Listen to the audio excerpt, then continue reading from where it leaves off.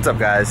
So today is July 7th, aka 7-Eleven, which means that you get a free Slurpee. So I'm here to collect.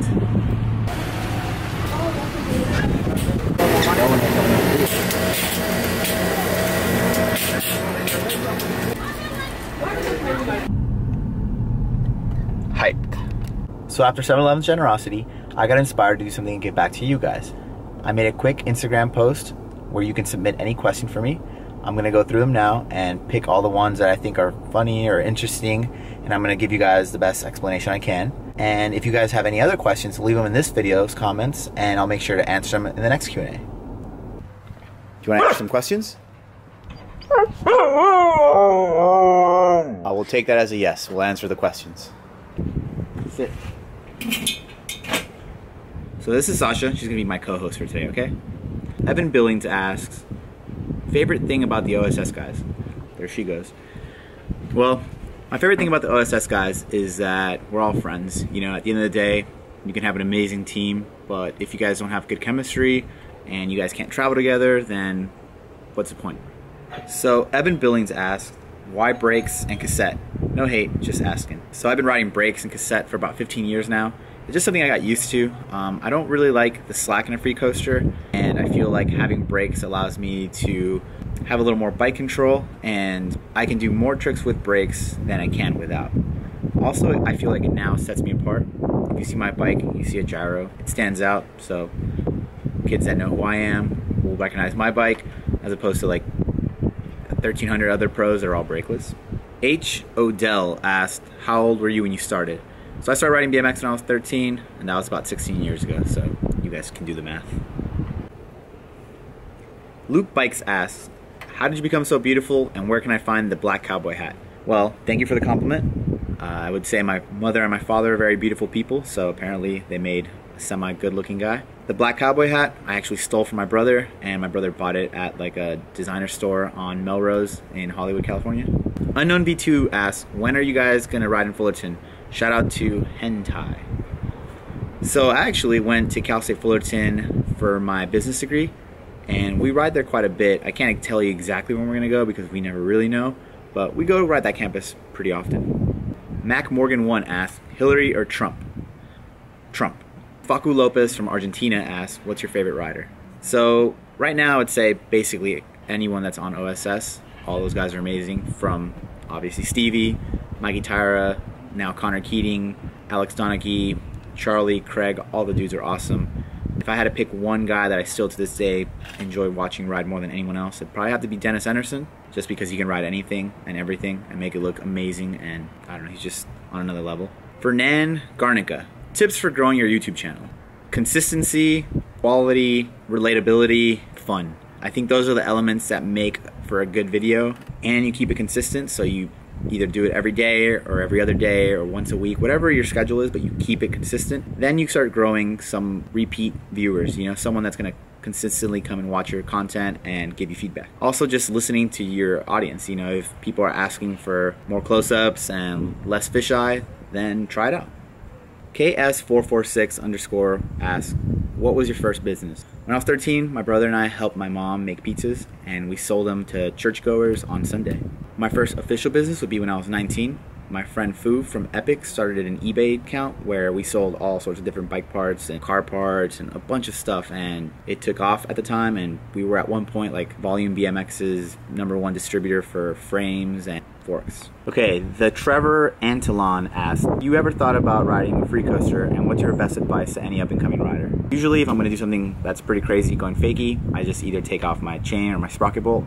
That's when I used to do fakie front flips and fakie tail ups and stuff. And any advice for any up-and-coming rider? Honestly, just ride for fun. Ride to make yourself happy. If you do that and you're good at it, then take it somewhere, but get popular or get a paycheck.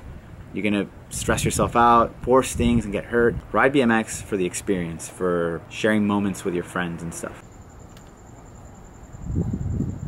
Xandrix Ruiz asked, how fun is it to be with the OSS team? What do you do at the OSS store? So I'm gonna answer the second question first. At the OSS store, I am the operations manager, and I'm one of the co-owners, making sure that we have events going on, basically anything that has to do with the business portion of it. Then we have Nate Richter and Phil Ariano, which are employees, so they basically handle customers and help us with shipping and stuff. But I have no problem rolling up my sleeves, and if I have to work, I'll come in every day, I'll pack the orders, and I'll help every customer. Homie Rob asked, are you sponsored? Does Stevie eat ass? Do you eat ass? So I'm still sponsored by S1 Helmets, Shadow Conspiracy, S&M was kind enough to give me a frame, and Aqua Hydrate, Come Up, On Some Shit, The Rig. They're all companies that help me make the ends meet to do what I do every day. And Stevie actually, I believe, licked his first butt a few days ago. So Cole Penrith asked, what's your relationship with Shadow Conspiracy? I've known Ron Bonner, which is the owner of Shadow Conspiracy, for quite some time. I met him through the Come Up. I handle a lot of the operations for the Come Up as well. So we service our accounts, which are the BMX companies that advertise on our website. And we've been friends for a long time. And he asked me a long time ago if I needed anything, just to contact him. I'm not on any official team or anything like that, but they always hook me up with bikes, and I always come hang out with them whenever they're in town, or I go out to visit them. So it's a cool relationship. And that's how most sponsorships happen. It's a relationship you have with either one of the riders, someone that works for the company, or someone that owns the company. And if you guys become friends, then it's better for the relationship than if you're just business associates and they sponsor you and you perform BMX stunts for them. Antonio Contreras asked, how much benching do you do and how much ass do you eat to get your daily protein? I can bench press about 185, 190 pounds. And how much butt do I eat daily? Probably 2 cheeks a day. Keeps the doctor away. I am Zick asked, who inspired you in riding? Well, early on it was Dave Mirra. I saw Dave Mirra during the X Games in like 1999 or something, and I saw him do a double backflip, and I thought that was the craziest thing I'd ever seen. So I wanted to try and emulate that. It's been 16 or 17 years later, and I'm still trying to learn new tricks every day. Max J13 asked, where do you stand with bike sponsors? Are you still considered a sponsor rider or more on the business side of BMX? I ride my bike every day. I have fun. I get exposure, and brands still hook me up. So in that sense, I'm still sponsored. I still collect a paycheck from a few brands that I ride for, but I would say that 60% of the time it is more business than BMX. What was the first BMX trick you learned, and at what age? I was 13. I think I learned like feeble grinds and pick up bar spins. All right, Catrone777 asks, what type of business are you in that afforded you the nice cars and home in LA? Well, a lot of people have been asking, so I guess I'll answer this for everybody. So Adam22, or Adam Grand Mason, and I own the Come Up, which is the #1 BMX media website. We own On Some Shit. We co-own On Some Shit LA, which is a store in downtown Los Angeles. I own The Rig, which is the RV and the business that comes with it. And my brother and I co-own European Union, which is an auto repair shop. So in short, I don't have like one job or anything. And if you do the math, 5 different businesses help you afford more things than just one. Braden Thom asked, how'd you meet Adam22 and get involved with OSS and the Come Up? So in about 2011, Adam22 had moved to Long Beach, and through BMX, he had a BMX website, and I'm a BMX rider. We kind of started hanging out through that. We started partying, and then one night after some drinks, we decided that we should start working together. And I mean, it's been about 5 years now, and things have been going great. Mig_Wolf asked, are you related to Messi? Because you look a lot like him. I'm not related to Messi. I really wish I was, and I actually get that quite a bit, so I consider him a pretty good-looking, successful guy. I'll take that. Dooley BMX asked, do you smoke weed? No. I only drink alcohol socially, and I try to save it just for the weekends now. Nothing against weed or drugs or anything like that. It's just not for me. I have ADD, I'm OCD, I get in my own head, so drugs just don't mesh well with me. Like, I don't have fun. So Trevi Siglox asked, what is your best pull-out method? So I'll let you in on a little secret. Sometimes girls wrap their legs around you and try to prevent you from the pull-out. So I have this move called the Bronco Buster, where I just basically break both legs off with this X pattern and escape, and then just bust everywhere.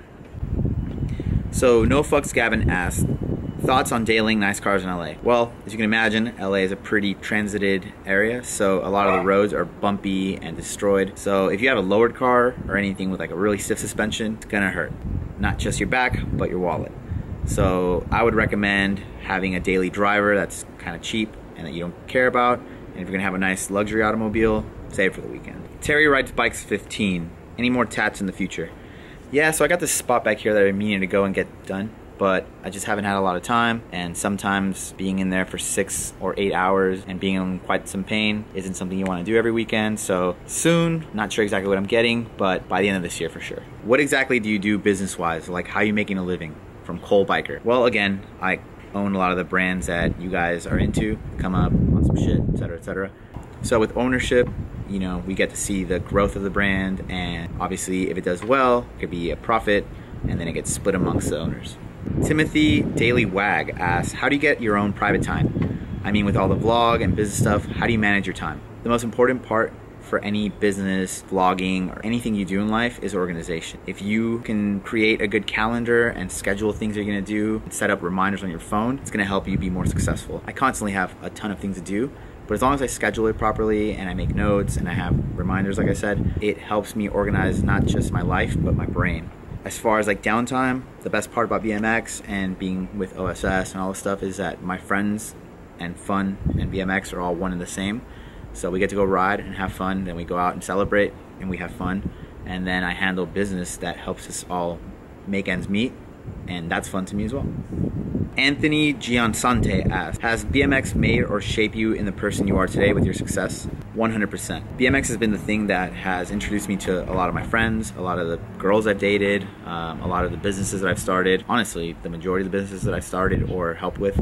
It's helped me because you look at everything in a different light. Like when you're driving or walking down the street and you look at a spot, a person might just see 3 steps, but you might see a hot bar or a bump jump or a plethora of different things. So I use that same outlook in business or other aspects of my life that help me have an advantage on other people that I'm competing with when it comes to business or anything of that sort. Aaron Ellis 15, what is it like riding where you are, and what are the on some shit guys like, and what is your favorite rail grind? So number 1, my favorite rail grind is a crank arm right now, followed by ice pick grinds. What is it like riding with the on some shit crew? Amazing. Every day is fun. We have a blast. They kill it. I try and keep up with them, which is very difficult, but you know, I can still kind of hang. What is it like riding in LA? We have some of the best street on earth. We have some of the best weather, the best chicks, so I would say a 10 out of 10. Hayden Kelly asks, when do you think you were in your prime? I think I'm always in my prime. You know, like you're always evolving, you're always changing, and you're always trying new things. But I would say if I had to pick an age where I think like my body responded the best, probably like 23 through 25. So Aloe Vera Pappy asked, how do you feel about Lakewood? I know you live near me, but how do you feel about the city itself with the grumpy old people that will call the cops for anything? So I've been in Lakewood since I was about 15. Whoa! So little fact, Lakewood was voted the #1 most boring town in all of America. So you can imagine it's not exactly the place to be, but if you're trying to relax and get away from all the craziness of downtown Los Angeles and Hollywood, then it's ideal. What's up, Sasha? She's an inquisitive one. Adam Zacharias, do you smoke weed? You always see the OSS guys toking in episodes, but never you. Love your channel, by the way. Thank you. No, and it's nothing against weed again. Just not for me. I've had asthma when I was a little kid, so I just never caught on to the whole smoking vibe.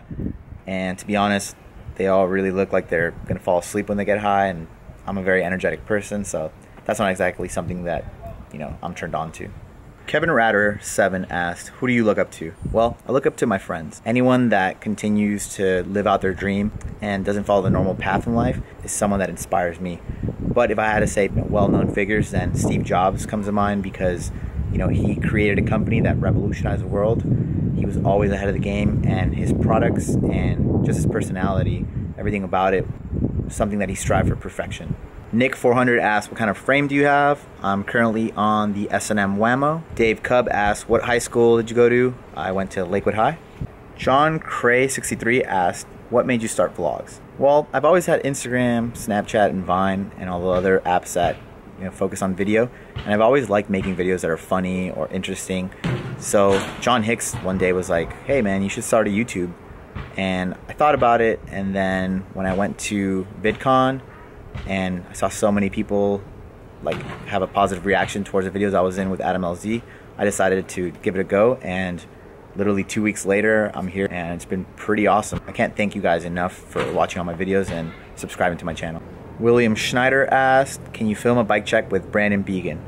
Well, that little dirtball is on the East Coast right now, but as soon as he gets back, I'm sure he's gonna be due for a new bike because I saw that he spray painted his all different colors and stuff. So as soon as he gets back, I'm down to do a bike check with him. Why does Began have his own room in the OSS house? That's a good question. No, I'm just kidding. So he got the smallest room, and putting an extra bed in there would have been kind of like a squeeze. So we decided that the bigger room should go to where more people are going to stay. So, you know, Stevie, Tyra, myself, and Dylan Lloyd kind of like rotate the big room. Then Brandon gets his room, but we all travel quite a bit, and, you know, like as long as you change the sheets, then we can all sleep wherever. TMBMX asked, what was it like to ride with Adam LZ? I've known Adam for quite some time, so it's always fun to ride with him, but we get along really well outside of BMX, and we always talk business, so it's just cool to always be able to hang out with him. Ty Jalot asked, favorite cars, dream car. So if I had to pick my dream car ever, it's a Lamborghini. I really like the new Centenario. So I can't remember the person or the video it was in, but I saw one of the comments on my notifications, and it was from a YouTube video where someone asked, what is it like to be successful, and can I give any input on that? Well, success is relative to everybody. You know, you don't have to be wealthy or own businesses or have a lot of possessions to be successful. It's something that makes you happy. So if you have a career that is fulfilling, that's success. But if you mean success in the monetary form, then true success comes with hard work. So you're gonna have to sacrifice a lot. Nights, weekends, parties, relationships, a lot of those things get put on the back burner because you have to really focus on whatever it is that you're trying to get out there. You gotta think that there's 7 billion people on Earth, and they all have similar ideas to yours. So what's gonna make you stand out? Most likely it's gonna be your work ethic and your drive. So if you have ambition for something, go out and get it. Don't just sit there and wait for it to come to your lap. You have to make it happen each and every day. Alright, well, I gotta get back to work, so I want to say thank you to everybody that submitted a question. I want to thank all you guys that are watching this, especially the ones that are subscribed. And I want to say that we have a lot to do this week. I'm thinking about meeting up with Mikey Tyra tomorrow or Wednesday to build up his new bike. And I think Adam22 and I are going to play a game of bike. So this week should be pretty fun. So stay tuned, and until next time. Ciao.